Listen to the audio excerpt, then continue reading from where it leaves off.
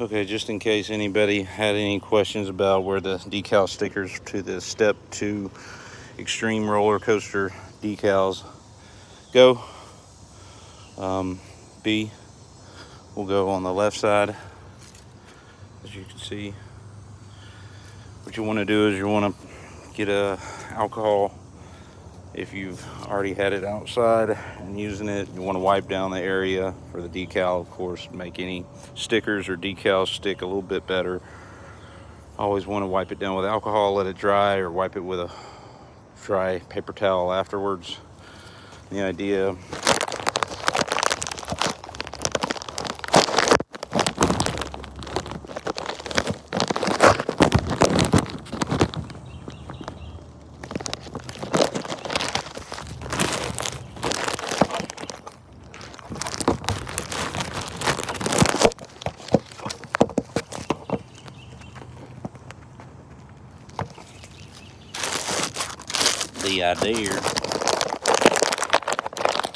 still see that.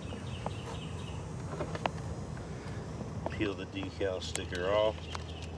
The idea is you don't want any bubbles in this at all, so what you'll do is you'll step back a little bit when you're placing the sticker.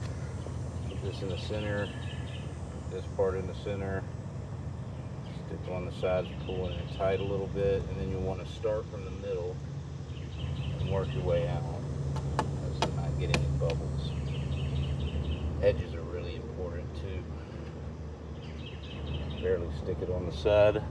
I don't know how well you can see that. Cameraman today. She's inside sleeping her morning off. And you want to avoid creases as best as possible.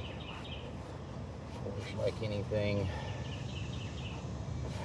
it's been a while since I got this, and should have put the decal stickers on as soon as I assembled it, but of course that was the last step.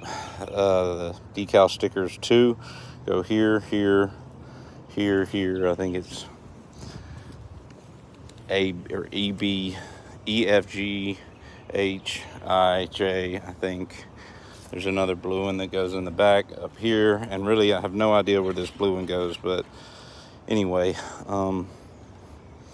yeah, I hope you enjoy the video. Hope you found it helpful, because I scoured all over the internet, images and everything, couldn't find a single bit of documentation as to how or where these go, especially decal sheet number 1. Anyway, you'll come back after a little while if it's sitting in the sun. Of course, get the edges really good, because that's where it'll start wearing away. Anyway, thanks for watching.